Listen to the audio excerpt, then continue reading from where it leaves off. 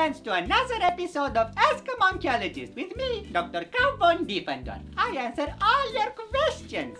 First question comes from Rusty Tiberius. Dear Cow... Rusty, always that special snowflake. When I said who is your favorite, what I actually meant was how many licks does it take to get to the Tootsie Roll center of a bubblegum pop?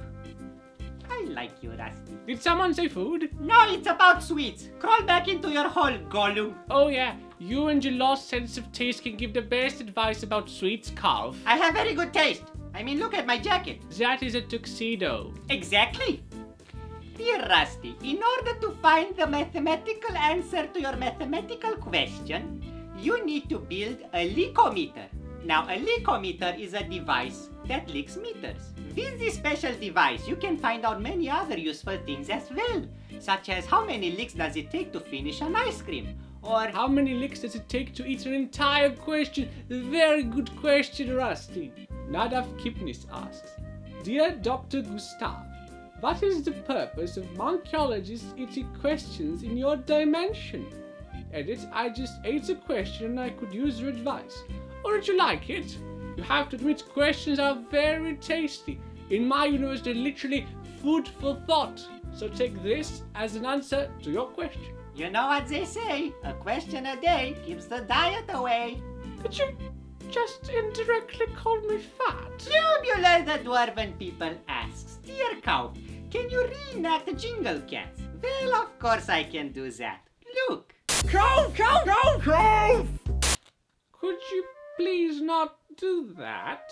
Is that a question? Sorry, I don't speak Tunga. You don't speak English either. The old baboon said. I age better than you. No, you just aged. Daku asks,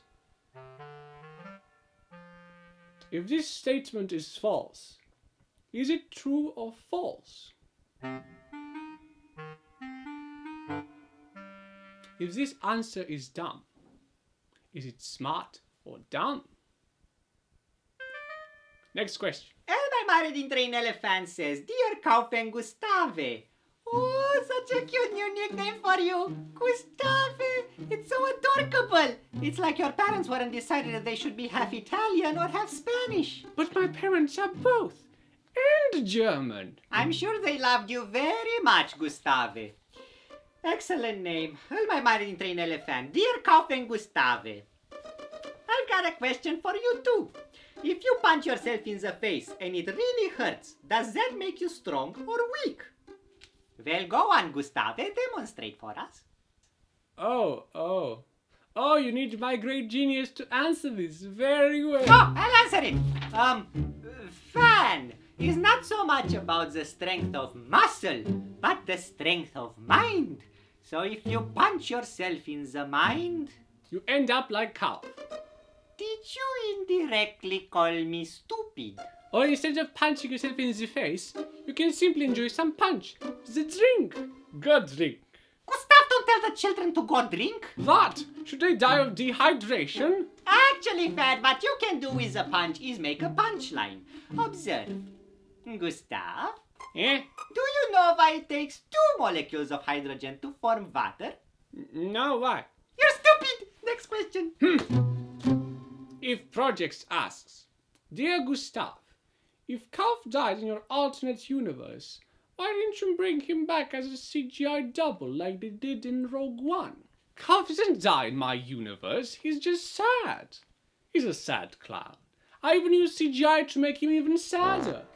I didn't have to work much on it. Most you see is just natural. Oh, what a coincidence! I also use CGI to make Gustav look useful and competent. Look.